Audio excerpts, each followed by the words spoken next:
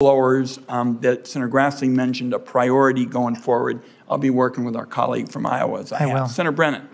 Thank you, Mr. Chairman. I appreciate it. And Commissioner Werfel, thank you for being here. I am considering taking a political risk this morning, which is to use the words good news and the IRS in the same sentence. But I think there's something that I really want to call out at a moment when there is a lack of confidence among the American people and our governing institutions, and particularly in the deployment of technology by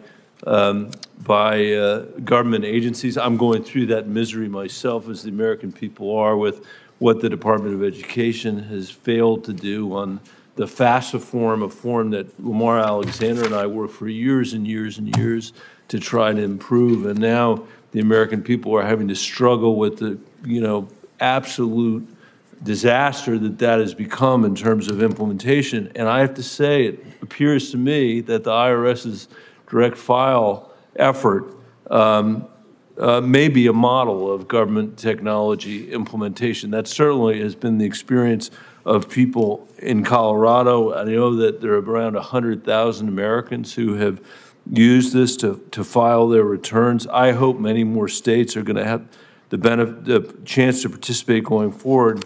There are a lot of Coloradans that have interest in using this tool going forward. So I just could wonder if you could talk a little bit about how you were able to successfully deploy this, Commissioner, and what do you think made the direct file effort successful, if it was, that we could learn from in other technological implementations across the federal government? And I apologize for that sounding like such a ridiculously softball question, but it's such a rare occurrence that I thought it was important to give you the chance to talk about it. No, and I appreciate that. And look, I am proud of what we're able to accomplish this filing season. I'm proud of the success of the direct file pilot.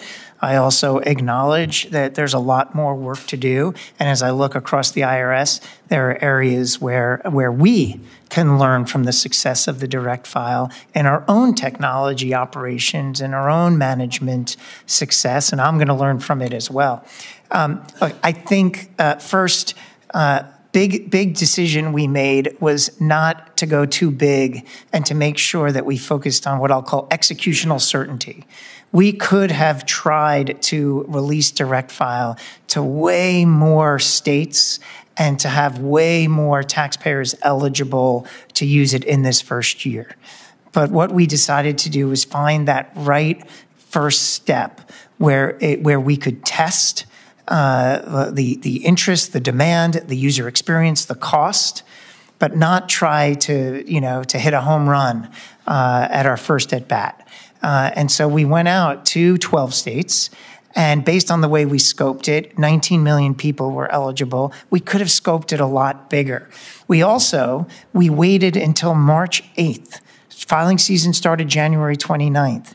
We could have gotten excited and said, let's release this to everyone first day of filing season to try to really kind of drive a bigger impact. But we wanted to take weeks working with a small number of volunteer taxpayers to see how their experience was, to work out any bugs. Anytime you do something for the first time, there are going to be mistakes. So lots of testing, lots of prioritizing executional success versus the big splash. And I think also we worked across government. This was done not by IRS alone. We had a lot of help from people at GSA in 18F, and we had a lot of help from the U.S. Digital Service in particular, who brought agile technology, product expertise. They worked side by side in a team room at IRS headquarters. It was inspiring to visit that team room, see the energy and excitement, and see different parts of the government working together so well. But ultimately, and this is a little geeky, it was agile technology that was the eye-opener. There's a whole discipline around how you move more quickly to deliver incremental functionality, how you strip through bureaucracy and get decisions made more quickly, that you take calculated risks more regularly. And And the IRS is no different. Federal agencies tend to not be agile when they do technology. That's why you hear about projects taking 5, 6, 7 years. Here, by sizing this in an increment that had impact, we were able to be more agile, have executional certainty, and launch something that we can all learn from. Where direct file goes from here, we're not ready to announce that. But one thing's for sure, taxpayers had a positive experience with it, and we all learned a lot from this experience. And I think my colleague, and I would just say to him, I don't think in the history of the Finance Committee we have ever heard anyone give an eloquent explanation of incremental technology, or incremental functionality.